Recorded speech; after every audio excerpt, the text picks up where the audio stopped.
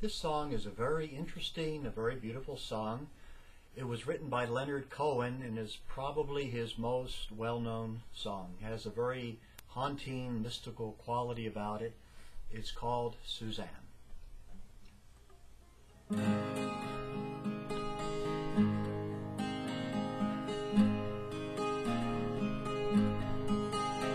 Suzanne takes you down to her place by the river.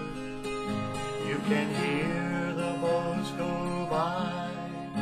You can spend the night forever. And you know she's half crazy, and that's why you want to be there. And she feeds you tea and oranges that come all the way from China. And just when you want to tell her that you have no love to give her, she gets you on her wavelength, and she lets the river answer that you've always been her lover.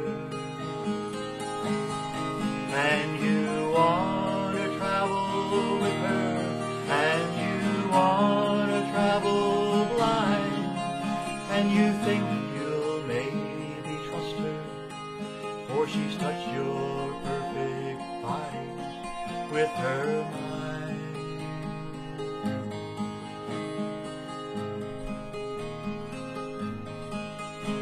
And Jesus was a sailor when he walked upon the water, and he spent a long time watching from his lonely wooden tower.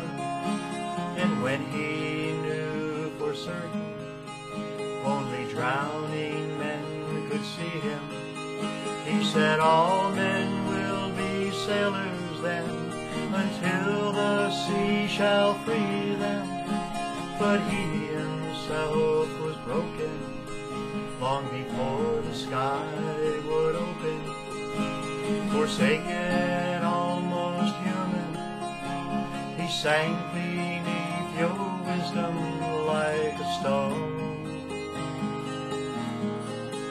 And you want to travel with him, and you want to travel blind, and you think you'll maybe trust him, for he's touched your perfect body with his mind.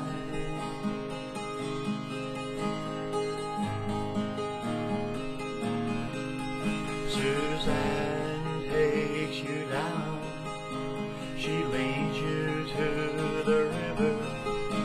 She's wearing rags and feathers from Salvation Army counters, and the sun pours down like honey on Our Lady of the Harbor.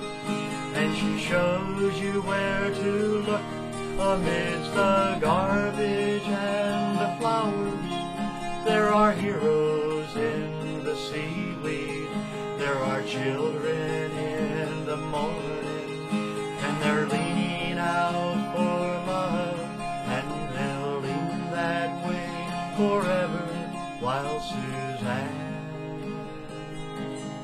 holds the mirror. And you want to travel with her, and you